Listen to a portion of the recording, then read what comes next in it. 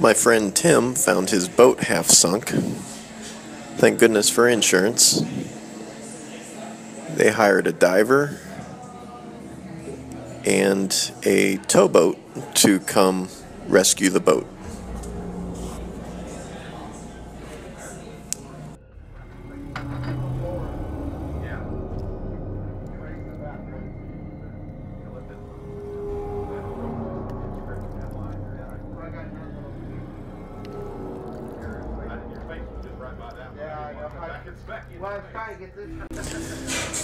The diver is wearing a wetsuit because the water temperature, I believe, was 42 degrees. He placed some airbags underneath the back of the boat and they pressurized them to help raise it up out of the water.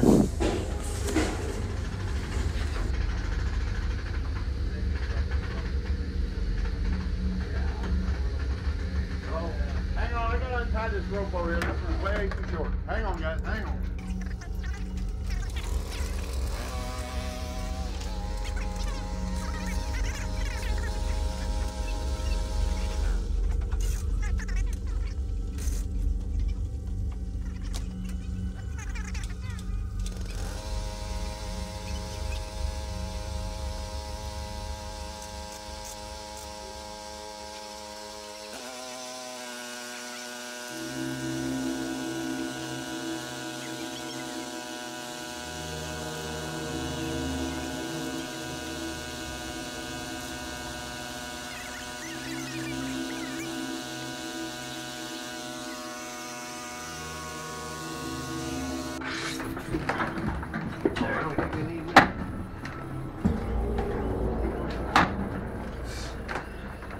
Got a new crappie bed. Oh, I mean, no, it's floating.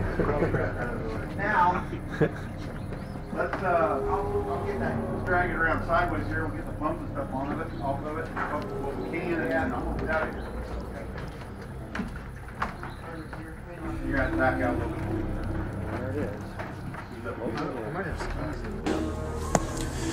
I believe the whole reason the boat went down was that the boat lift failed. I believe one of the bolts for the pitman arm, which helps keep it level, broke.